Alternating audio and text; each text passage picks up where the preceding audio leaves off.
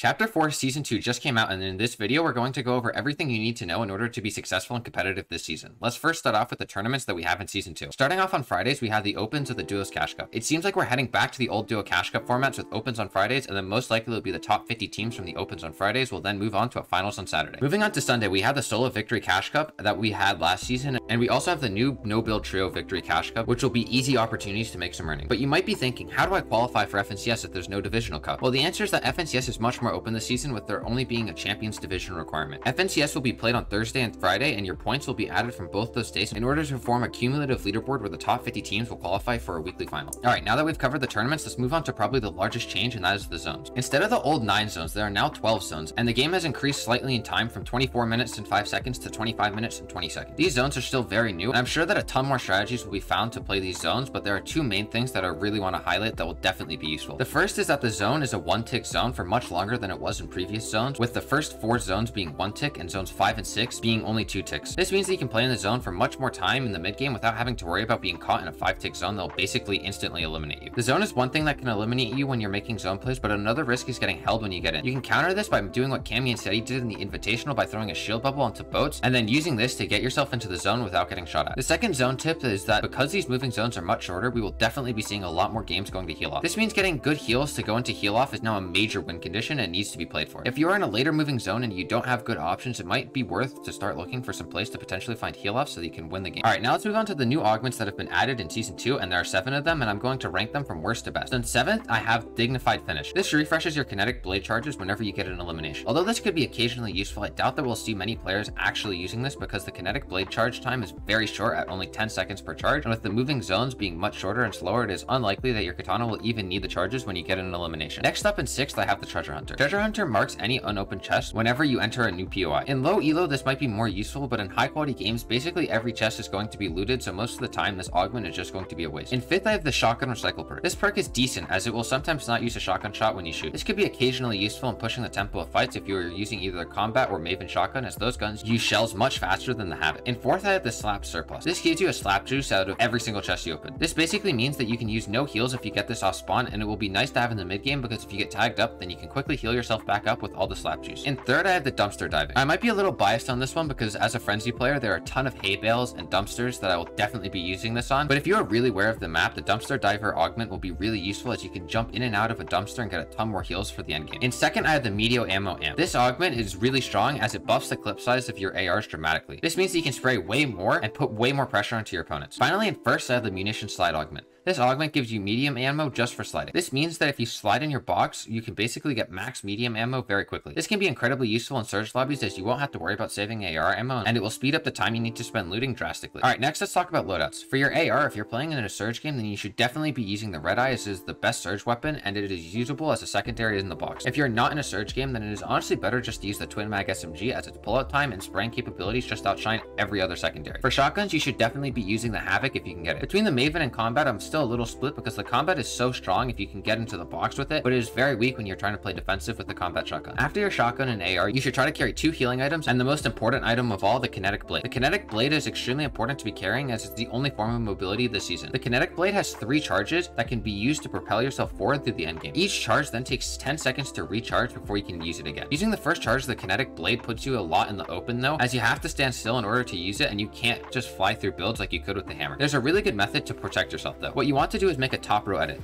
Then you want to hug up against the wall, and as you are charging up the Kinetic Blade, you want to aim out the open space and you will fly out of your box while keeping yourself completely safe. Hopefully this video helped you feel more prepared for Chapter 4 Season 2, and if you enjoyed this video, I think you might enjoy the video on screen. Peace.